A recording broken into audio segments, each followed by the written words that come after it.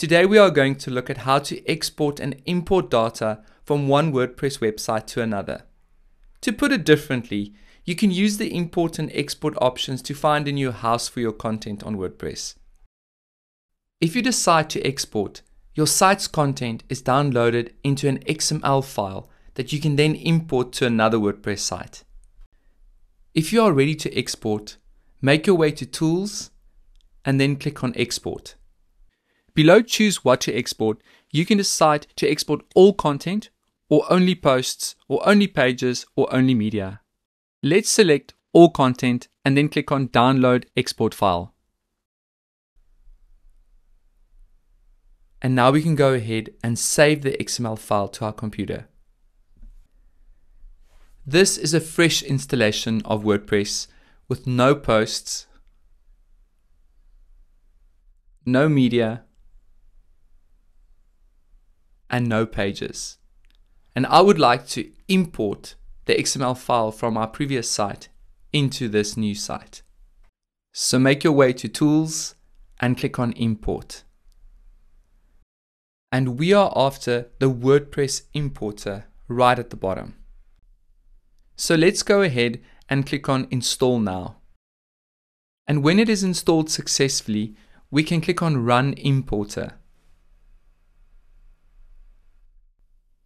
And now we can choose the XML file that we exported from our other website. And then click on Upload File and Import. To import media successfully, remember to select Download and Import File Attachments.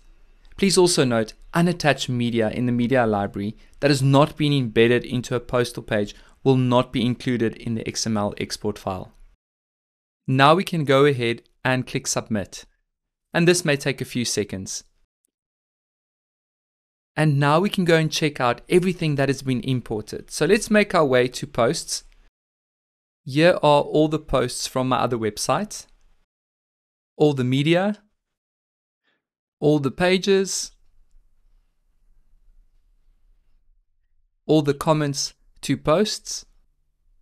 And because it's the same theme, we can make our way to the site editor, and we'll notice that our navigation menus, as well as our templates, and our header and footer template pods have transferred over from the other website. If the website you are importing to has a different theme than the one you are exporting from, you will first need to install and activate the original theme on your new site. Please note, when you transfer content to a new website, it does not include the site's design, themes, or plugins.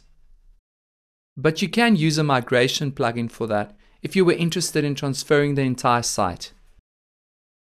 When you go to import, you would have noticed there are other systems you can import posts or comments from, such as Blogger, LiveJournal, and even Tumblr. There is also an option or plugin to convert existing categories to tags, or vice versa. I do hope you feel more comfortable now using the exporting and importing tool.